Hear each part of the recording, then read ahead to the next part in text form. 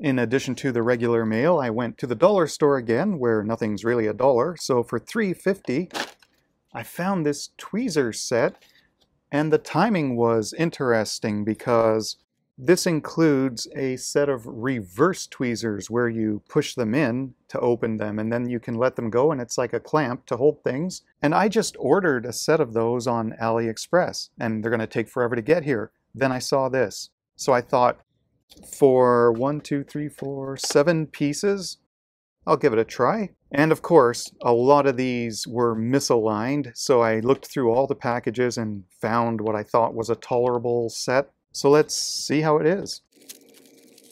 So up first, I don't know if this has other purposes, but to me it looks like a dip IC extractor. For example, if you have a chip in a socket, this gets underneath and you can extract the chip.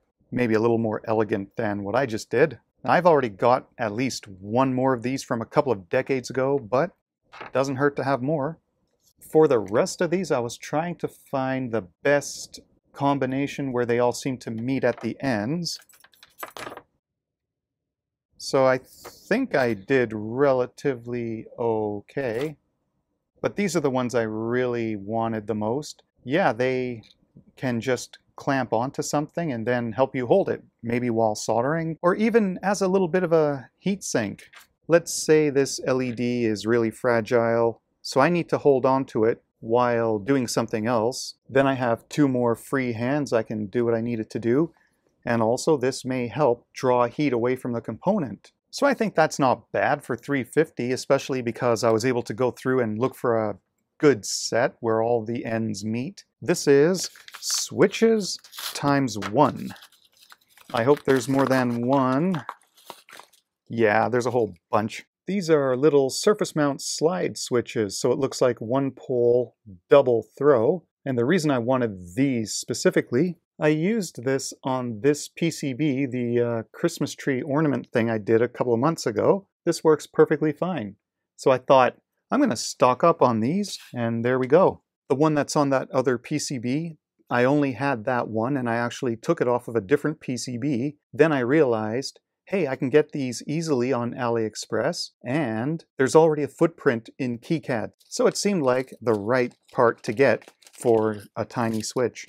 50 pieces of this little slide switch. It says here the part number was MSK-12CO2. You can get 50 of these for just over $1, but yeah, you're going to want to find better shipping. And these are really tiny surface mount parts.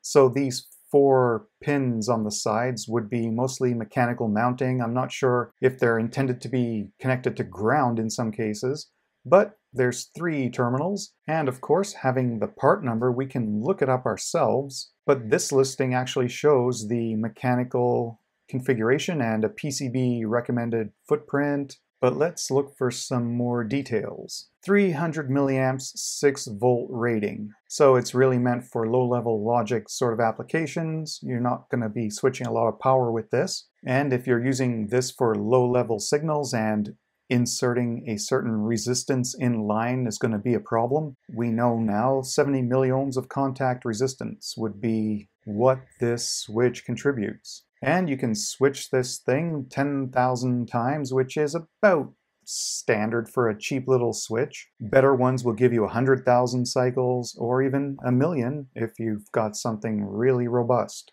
So for my purpose, when I just need a tiny compact switch for low current circuits on a little PCB, this is perfectly fine. This says 4 times integrated circuit. No, no, no, and no. Okay, this looks like 0805 10 nano, 100 pieces. 10 micro, 100 pieces, 0805. Sounds like a restocking thing. 0805 1 nano, 100 pieces. 0805 1 micro, 100 pieces. Okay, let me try this. Play the shell game here. All right. So restocking 0805 capacitors for PCB projects. We got standard stuff. 1 nano, which I actually probably don't use very much. 10 nano is a typical one. Now 100 nano, 0.1 micro, I don't have in this stock, but I think I ordered a bunch before, or else I ordered them separately and they're on their way. Those are the most common for power supply decoupling and stuff. Otherwise, for switching power supplies and other bulk capacitance, 1 micro and 10 micro, all 0805. That's the kind of parts I use. So now I'm feeling a lot better because I had maybe 10 of each of these and I used them up long ago. I got all of those capacitors from this same seller on AliExpress.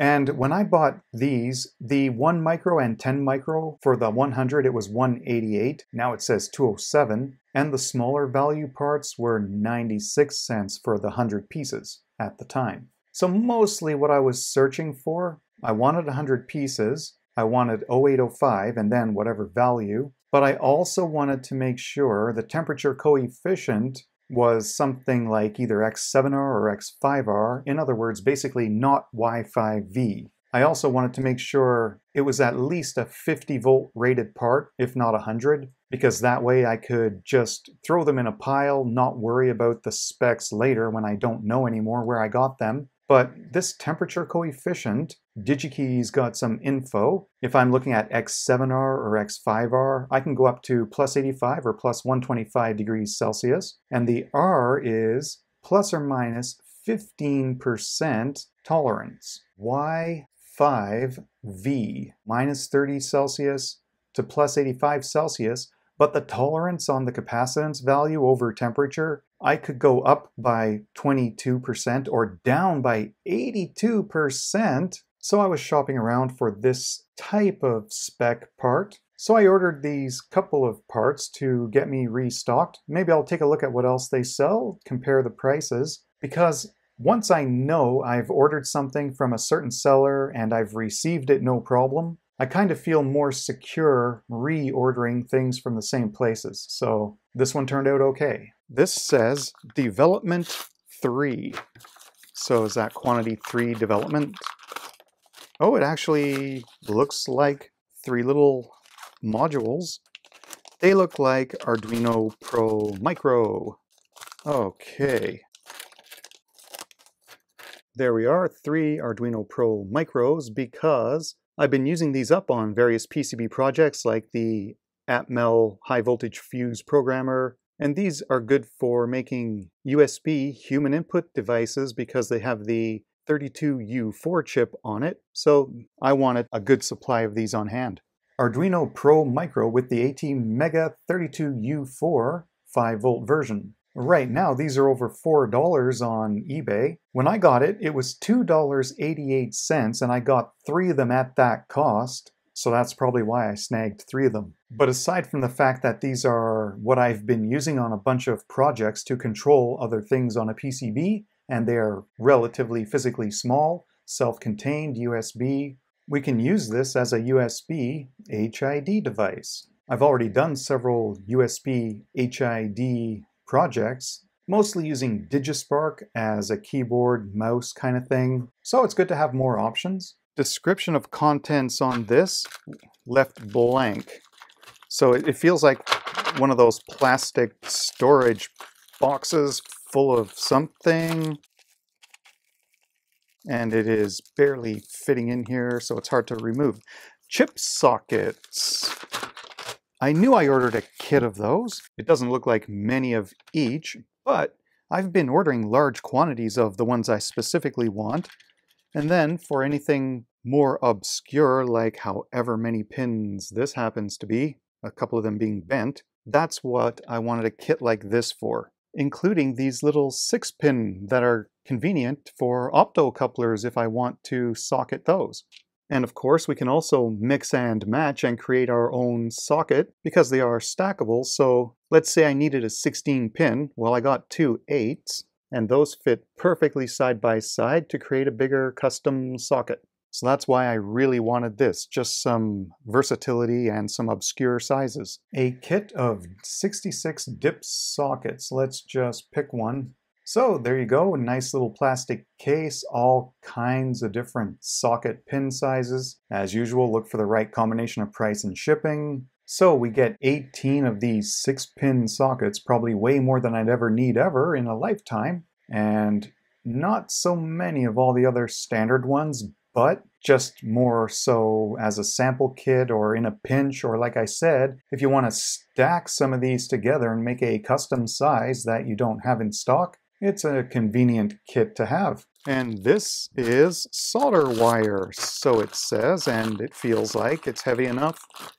Yes, I ordered a couple of these. I'm waiting for another one still of a different brand.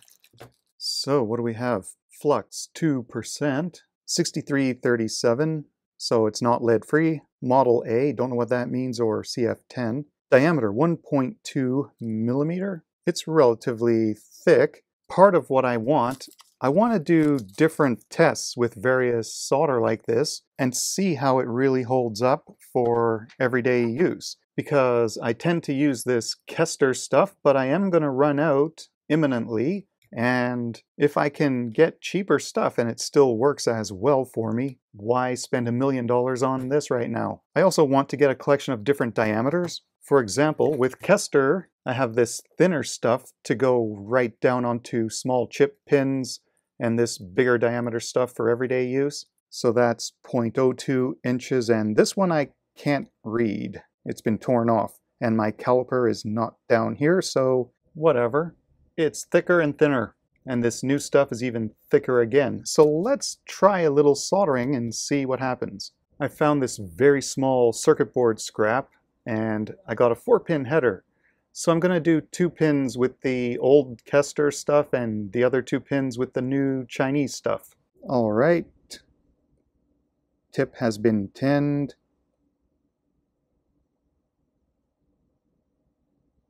Okay, so that seemed normal enough. And this new stuff, it was taped down, so I'm going to remove some off of the end here so there's no extra residue impacting the results. First, I'll just see how it melts.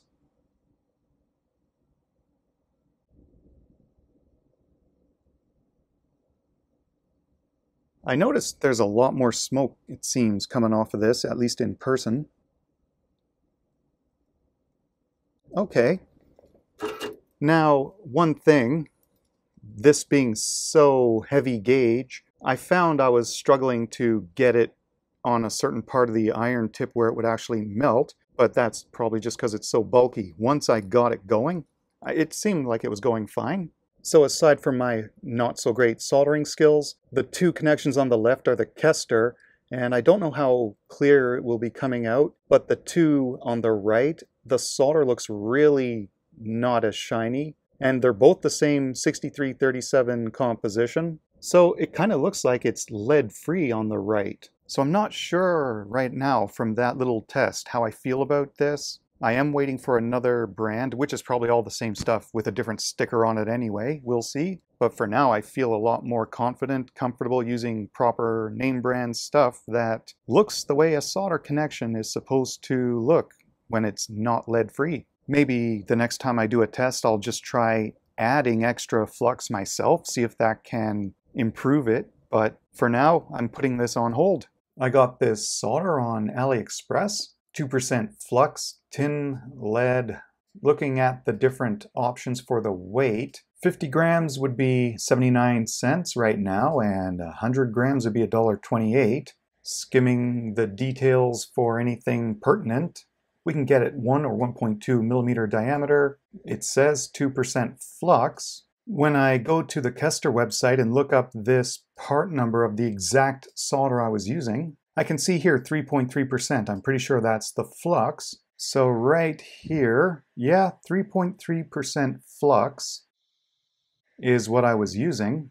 So could that be the difference of 2% versus 3.3% flux? Maybe I'll just try doing another connection with a whole lot of gel flux added, see how this goes. So there's this week's collection of things, including another successful dollar store shopping spree, some more restocking of parts, resistors, capacitors, kind of things that I'm running out of, sockets to build up a collection, more Pro Micros, because I keep using those, and little switches for surface mount board projects. As usual, thanks for stopping in. Special thanks to Patreon supporters for helping finance all of this stuff. See you on the next video.